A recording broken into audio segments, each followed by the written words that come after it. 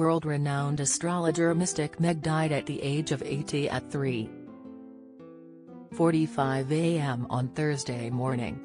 She had been battling a short illness and had been admitted to hospital last month while suffering with flu. Her long-term agent Dave Shapland said, as reported by The Sun, "Without any question, she was Britain's most famous astrologer by a million miles.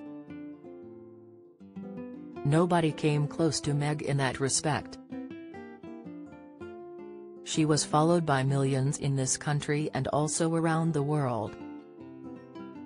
She even became part of the English language. If a politician, somebody from showbiz or ordinary people in the street are asked a tricky question, they will say, 'Who do you think I am, Mystic Meg?' It shows what an impact she made."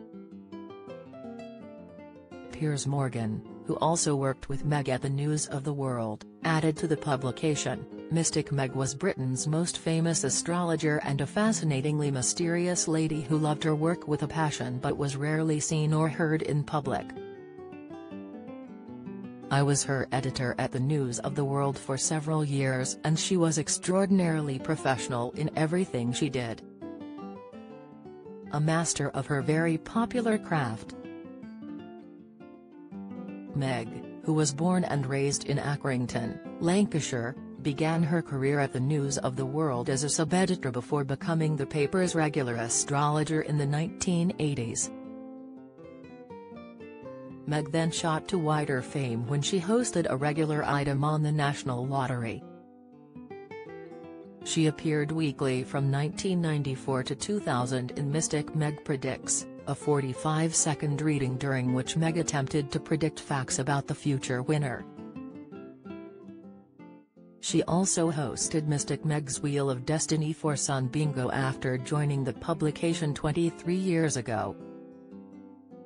Little is known about Meg's private life, but it is thought that she lived alone in Notting Hill with 7 cats. Don't miss. Piers Morgan takes swipe at Meghan Markle as he thanks her for award. News, Star Trek fans fume as William Shatner reacts to Captain Kirk removal. Insight, Martin Roberts breaks down in tears as he announces huge family loss. Latest, she rarely gave interviews but did reveal that her psychic talents were inherited by her great-grandmother.